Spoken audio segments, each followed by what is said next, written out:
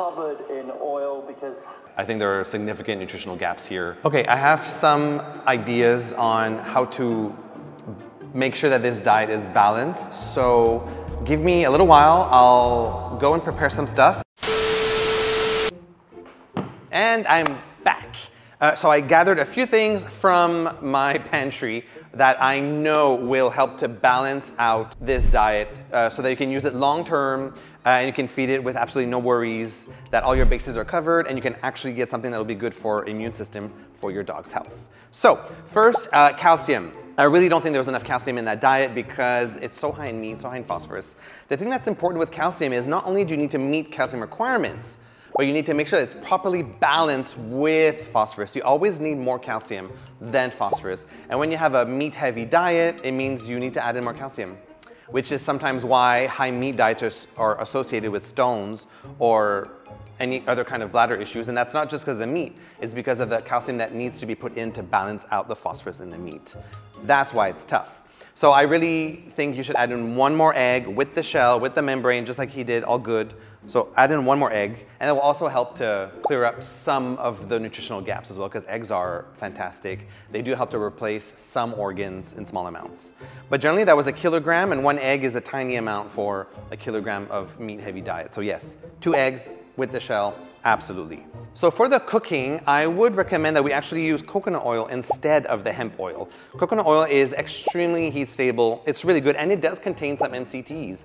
Depending on where you get the coconut oil from, 40 to 60% of it would be MCTs, depending if it's virgin or not. So you will be able to get a lot of health benefits there, and it'll help to heat up the food to the right temperature, and it is heat stable as well.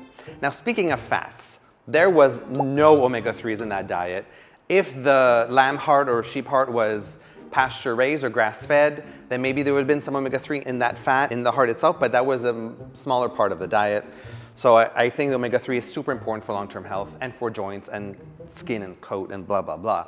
So that's why I have my fish here. So salmon would be great.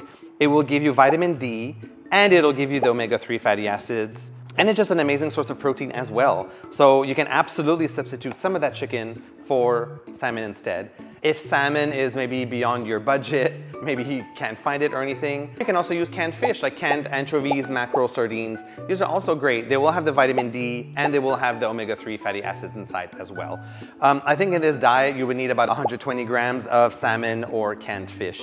Of course, you want to buy the one in water, and then you rinse it just to make sure there's no added salt or brine or anything like that. Let's stay with stuff in the ocean. There was no iodine in this diet, which is super important for long-term behavior and metabolism because it's linked to hormone production. So I have some kelp here. So kelp is great. You can easily find it for humans and for pets. And luckily, all you need is about 5 grams in this entire diet. So you just take it, you just sprinkle it, boop, into the diet, and then you're done. It doesn't need to be cooked or anything. Kelp is my #1 go-to for any home-cooked diet or home-prepared diet for cats or dogs, cooked or raw. As long as you give the right amount, 5 grams, like for this entire diet that he prepared, is more than enough iodine, so that's great. Next, we move on to vitamin E. Again, I don't know exactly how many seeds were in there, but it looked like a very small dusting.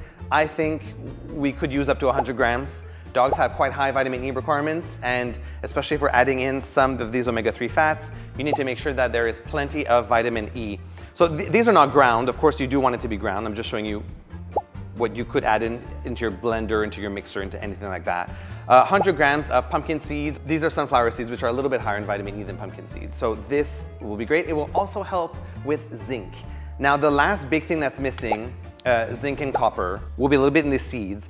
But because the amount of chicken was so much, I couldn't think of a good way of balancing out the zinc. Adding in some chicken hearts instead of some of the chicken meat will help. But if you want a surefire fix every time, then we're gonna go with oysters. Oysters are super dense in zinc. So here we have dried oysters. These are a little bit more economical, and you can easily find them in your Asian grocery store wherever you live, or if you're in Singapore, any grocery store. For this diet, if it's dried, you could just use 7 to 10 grams, depending on how dehydrated they actually are. Or if you're buying fresh ones or from a can that actually have the moisture in, then you would need about maybe 40 grams for this entire diet. And this would really balance out everything very, very, very well. And then we're only left with some of the vitamins. So vitamin K, I think maybe some of those vegetables could have been replaced with spinach.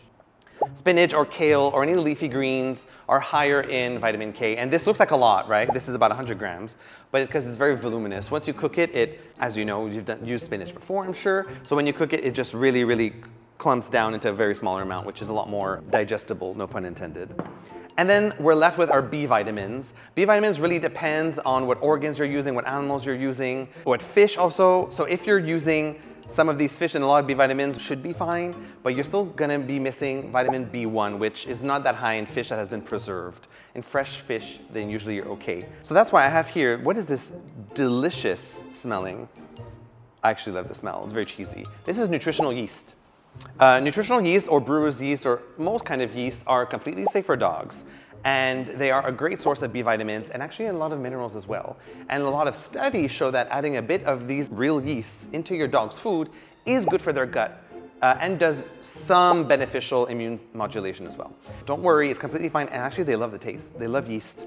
So adding a good handful into the food will only maybe make it even more tasty, good for those picky pets that he was talking about, and will give you the B vitamins that you desperately need for your dog's metabolism as well. Now, a lot of people would say, well, why don't you just put liver instead? And I think that because, again, there was so much white meat, that if we were to add in lamb liver or beef liver, more dense ones, by the time that we add enough to have enough zinc, then there would be so much copper that this would not be sustainable long term. You would be adding in a lot more stuff.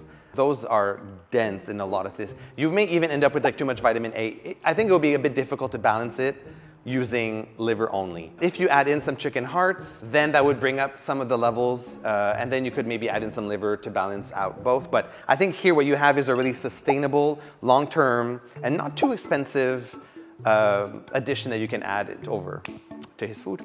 So I hope that helps. Again, please do use his recipe, but add this in because you want to make sure it's fully balanced long term.